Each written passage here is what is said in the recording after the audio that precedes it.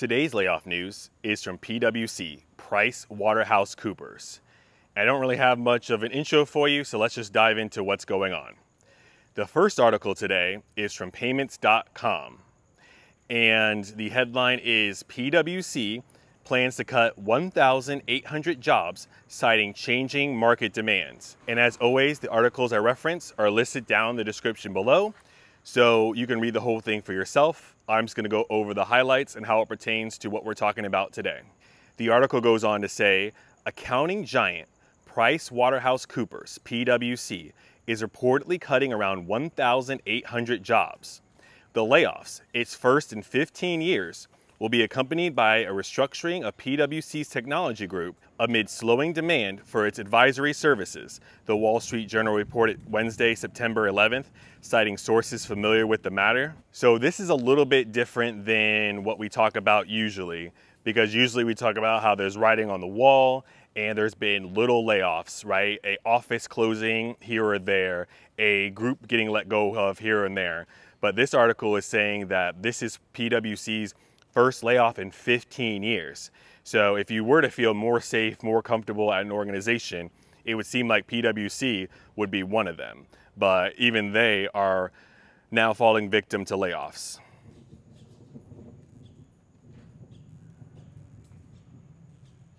The article goes on to say, those sources say PwC, one of the big four accounting operations, is in the process of cutting staff in the US and elsewhere, chiefly in its US advisory and products and technology operations. The cuts, about half of which are offshore, include associates as well as managing directors. It also includes business services, audit and tax divisions, the sources said. Also, it's another example of people more at a managerial level being laid off as well. I mean, we saw this with HSBC getting rid of their middle managers. We read about this with Verizon, even though someone said someone said in the comments, all the non-union people are just classified as managers. I don't know if that's true. I didn't really fact check that. But here we also see not just regular employees, but managing directors as well. So we know things are getting bad in the economy when not just salespeople or customer service representatives are being laid off, but people at a managerial level are being laid off as well. PwC intends to notify those affected, roughly 2.5% of the workforce at the US unit, in October, the sources added. A staff memo obtained by the Wall Street Journal outlined the layoff and restructuring plans.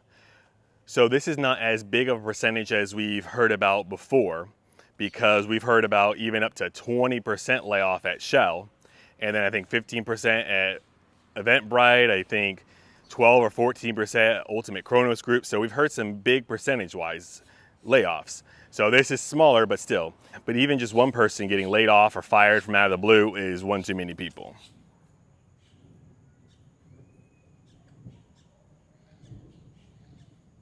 And this layoff is not something that's right away. They are going to let those people know in October if they're part of the layoffs. And can you just imagine this? Like, imagine this with me for a second. Like, you know your company is doing layoffs, but you don't know if it's your department. You don't know if it's going to be you. And it's, what, September? And you have to just sit around and work and worry for at least another month to find out if you're one of the ones who's going to get laid off. I mean, all of these layoff situations are quite miserable and quite unpleasant, obviously, when you're going to lose your livelihood. And you're losing your livelihood into an economy and a job market that's this bad. But wow, I couldn't imagine just having to be worried and anxious for a whole month about the future of my job. And so I don't know what's better. Is it better to just get laid off out of the blue? Is it better to know a month ahead of time that it might be time to start looking? I don't know. All of these seem pretty bad to me. The article goes on to say that there will be an element of resource action that will impact a relatively small portion of our people, something that is never easy, Paul Griggs, PwC's US leader, said in a memo, adding that the company hopes to restructure its products and technology teams to embed them in individual business lines and streamline processes in the business services. When reaching for comment by Payments, PwC US Chief Operating Officer Tim Grady said the move was necessary. He goes on to say, To remain competitive and position our business for the future, we are continuing to transform areas of our firm and are aligning our workforce to better support our strategy, including attracting and moving the right talent and skill sets to the areas where we need them most. Right now, we are focused on running our business well and adapting to meet the needs of our clients and the rapidly changing market. The Wall Street Journal noted that PwC has positioned itself as an outlier among the Big Four over the past 2 years by not cutting its U.S. workforce. The other three firms, EY, KPMG, and Deloitte, let go of thousands of U.S. workers during that period.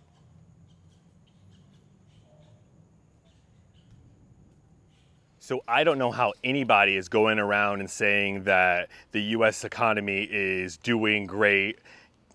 Hopefully no one's saying it's doing better than ever. I mean, we see this here with PriceWaterhouseCoopers. I mean, this is a great example. The three other Big Four accounting firms were laying people off. And then maybe you could say, well, PwC never had to lay off anybody. Things must be getting better because at least PwC doesn't have a layoff. Well, here you go. They're going to lay off 1,800 people. And if things were going in the right direction, if things were turning around, if the economy was on the upswing, then this wouldn't be happening, right? I mean, we see, every day this week, I'm able to find a new big time organization, not just a small mom and pop organization, but big organizations that are laying off people. So how could the economy be good if thousands of people each day are learning that their job is going to be eliminated? The article goes on to say that the layoffs come as PwC is facing other pressures. For example, the U.S. Public Company Accounting Oversight Board earlier this week issued new quality control standards for the accounting firm. Those standards were approved by the U.S. Securities and Exchange Commission in a 3-2 vote in the face of objections from the likes of the U.S. Chamber of Commerce and firms including EY and PwC. The standards require accounting firms that audit more than 100 public companies to set up an oversight board that includes at least one independent outsider to help oversee audit quality. An auditing firm is ultimately a professional services firm, and it needs to ensure the quality of the services it provides, said SEC Chair Gary Gensler. I am pleased to approve this standard because I will improve the quality control systems of auditors and thus better protect investors. Our second article of the day has a similar headline, but let's just read what's different in this article from our previous article. It is from thefinancestory.com. And the headline is, PwC fires 1,800 employees. What's driving Big Four's major U.S. layoffs? And then there's some key takeaways and also a chart here. So the key takeaways say that for the first time since 2009, PwC has announced a significant reduction in its U.S. workforce. About 1,800 workers, roughly 2.5% of the U.S. workforce, will be affected as PwC adjusts to changing market demands. So what's driving PwC's first major U.S. layoffs in over a decade? So then they have like an aspects and details chart. So the aspects are layoffs. They're going to lay off 1,800 people. Service lines impacted, advisory, products and technology, half offshore roles affected from associates to managing directors. The restructuring is led by U.S. leader Paul Griggs. AI investments, $1.8 billion in generative AI, 100,000 employees, 75,000 in the US, to get ChatGPT enterprise access. Global expansion to India, PwC India to create 30,000 jobs, reaching 80,000 employees by 2028. Other Big Four layoffs. KPMG also cutting 200 UK jobs amid weaker demands. So once we go more into the details here, we are able to see that it's not so much that they're just completely getting rid of all of their employees.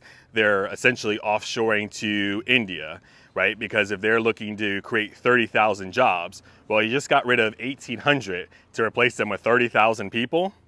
And they're looking to grow to 80,000 employees by 2028. But they're seeing, just like almost every other company, that you don't need to have American workers, apparently, when you could just ship most of these jobs off to India. So more to the AI component, doubling down on AI. While PwC is cutting jobs, it also is doubling down on AI in a big way. The firm has committed $1 billion to invest in generative AI for its U.S. operations over the next 3 years. The bold move includes integrating OpenAI's ChatGPT Enterprise across the firm, with a rollout to 100,000 employees planned, 75 of those in the US alone. PwC's China crisis. The real trouble lies in the fallout from the Evergrande scandal. PwC is under scrutiny after China's securities regulator accused Evergrande of inflating its revenues by nearly $80 billion, even as PwC China's unit signed off on its accounts. This has led to talk of a 6-month suspension, the LLP that is PwC's auditing arm in mainland China. The firm recently lost a major client when Country Garden Holdings dropped PwC as its auditor, a major blow to its business in the region. And that's not all. PwC has been dropped by major Chinese companies including Bank of China, China Life Insurance, PICC, China Taiping Insurance, and China Cinda Asset Management. These exits follow government guidance and signal of the firm's increasingly precarious position in China.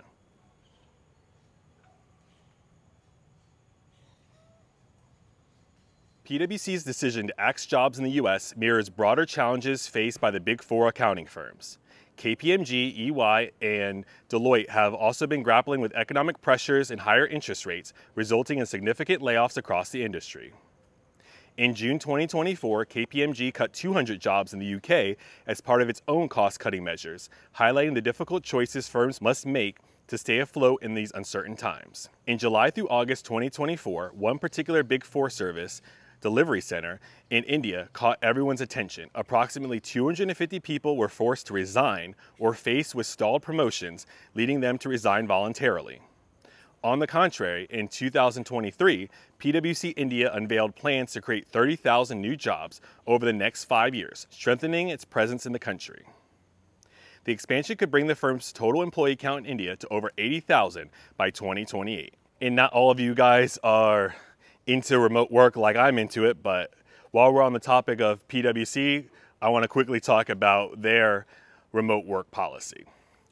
So this article is from ctvnews.ca, and the headline is PwC tells employees it will use location data to police back to office rule. PwC will start tracking where its employees in the United Kingdom work in a bid to dial back its current work from home culture. Staff at the UK arm of PwC, one of the world's Big Four accounting firms, were this week informed by management that the new policy would take effect on January 1st. A memo sent to the company's 26,000 UK employees on Thursday and shared with CNN said the measure was taken to formalize the company's approach to working together in person. Employees were told they must spend at least 3 days a week, or 60% of the time, in the office or with clients. Previous guidelines required them to be in for between 2 to 3 days each week, but the memo suggests this was not universally adhered to. It said, "Our business thrives on strong relationships, and those are almost always more easily built and sustained face-to-face. By being physically together, we can offer our clients a differentiated experience and create the positive learning and coaching environment that is key to our success." According to PwC, the move is intended to adjust the firm's hybrid working approach and put more emphasis on in-person working. We all benefit from the positive impact of a hybrid approach, but the previous guidance of at least 2 to 3 days a week was open to interpretation. This update aims to provide clarity around where and how we expect everyone to work, the memo said. While many staff are already spending more time in person with your clients and teams, for others, the time may be needed to settle into new working patterns, the company told employees. With that in mind, we will start sharing your individual working location data with you on a monthly basis from January, as we do with other data such as chargeable hours. This will help to ensure that the new policy is being fairly and consistently applied across our business. In a press release published online, a managing partner at PwC UK said, "Face-to-face working is hugely important to a people business like ours, and the new policy tips the balance of our working week into being located alongside clients and colleagues. This feels right for our business and right for our people, given our focus on client service, coaching, and learning and development. At the same time, we continue to offer flexibility through hybrid working." When asked by CNN what would happen if someone did not fully comply, a spokeswoman for PwC said, "If the monthly data shows someone is consistently breaching the policy, we'd first want to understand the reasons why." So a lot of news out of PriceWaterhouseCoopers here today, and I'd love to hear your thoughts down in the comments below. I mean, we've covered everything from 1,800 people being let go, and really none of them know they're going to be let go, but that's going to be announced sometime in October. We talked about the fact that they're growing in India and trying to get to 80,000 employees in India, which we know is going to be at a much lower cost to the company than American-based or even UK-based employees. And speaking to the UK, now we know that they're putting monitoring software and they're going to be tracking your every move of your laptop. And their goal is to get you to basically just come back into the office if you don't want to be hunted like a dog. So let me know what you think, because there's a lot of things going on with PwC. Talk to you later.